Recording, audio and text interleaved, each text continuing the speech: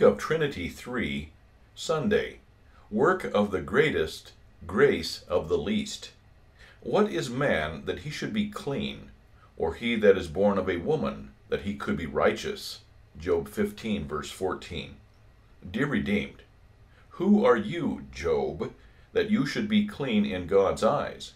Who is anyone born of a woman, yourself included, Job, that you should be righteous? That is part of the counsel of Eliphaz the Temanite to Job, informing him that God is just and the wicked suffer. Eliphaz told the grieving man that the sinner suffers. If one suffers much, then one has sinned much. Search your soul and life, Job. You surely conceived of some mischief and have done something horrible in God's sight to be punished like this? Job replies that such counsel is from miserable comforters, whose windy words have no end. Concerning those born of women, listen to our Savior, Jesus, as he continues to speak about his kinsman, John the Baptist. But what did you go out to see? A prophet? Yes, I say to you, and more than a prophet. This is he of whom it is written, Behold, I send my messenger before you, who will prepare your way before you. For I say to you, among those born of women, there is none greater than John. But he who is least in the kingdom of God is greater than he. Luke 7, verses 26 through 28. Abraham, Sarah, Moses, Ruth, David, Isaiah, Mary, among those born of women, there is none greater than John. Why? What was so special about John? Concerning his person, nothing.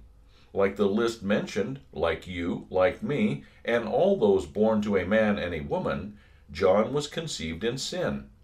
The son of Zechariah and Elizabeth bore the image of Adam, Genesis 5, verse 3, and was, by nature, sinful and unclean.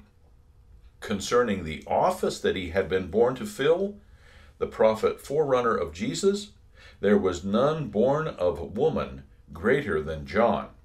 The Son of God would not enter into this world until the messenger who prepared the way for the Lord had come. Then the Word would be conceived by the Holy Spirit and born of the Virgin Mary. Christ would fulfill the law perfectly.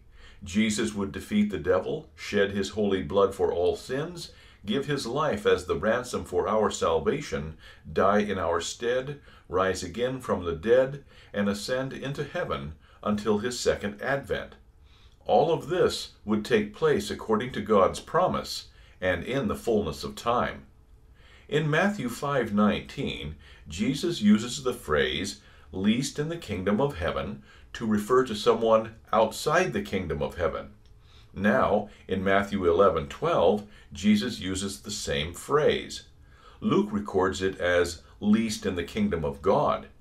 If it means the same thing here as in the Sermon on the Mount, then the only one who would be least in the kingdom and yet greater than John would be Jesus, who was crucified by man and forsaken by God, yet remained the Son of God.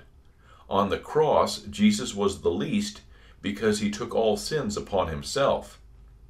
On the other hand, if least in the kingdom refers to the least person within the kingdom, then that person is greater than John the office holder.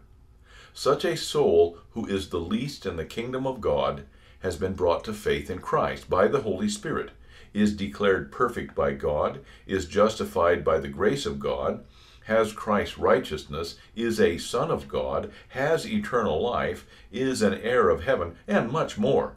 The greatness of the gospel given to the least in the kingdom of God is greater than the doings of the office holder.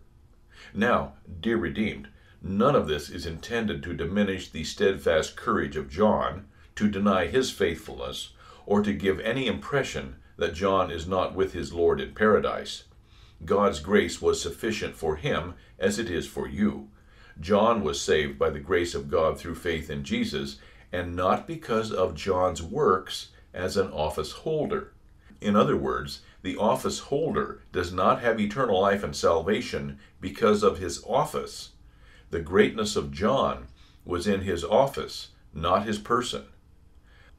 What is man that he should be clean? Nothing.